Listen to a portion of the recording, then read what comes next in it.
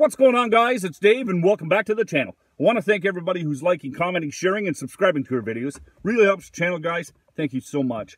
Okay, the Procurement Ombudsman confirmed they're doing an in-depth investigation on 6 and maybe more non-competitive contracts that were awarded to the WE charity, Justin Trudeau's favorite charity.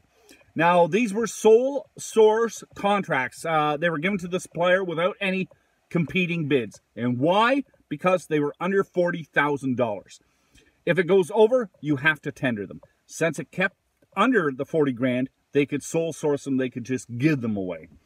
You know, I find that really friggin' strange how the Trudeau family is linked to WE, and they're getting all these friggin' contracts now, eh?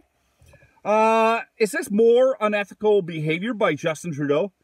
It sure seems like it, doesn't it? You know, just because of what's going on, I won't deal with the WE charity and anything that they do. So if I find out they're involved in anything that I'm involved with, I'll end it. Because, number one, I don't trust Justin Trudeau, and I don't trust the WE charity anymore. Something's going on that I don't like, and I'm not supporting either one of them. Guys, isn't this a disgrace? Isn't this an embarrassment? He is just rubbing it right in Canadians' faces, and he doesn't care what you think, what I think. It's King Trudeau all the way. Screw the peasants. I'm doing it. And that's what he's doing to us. He's sticking it to us. Come on, opposition. You guys take care. Please be safe.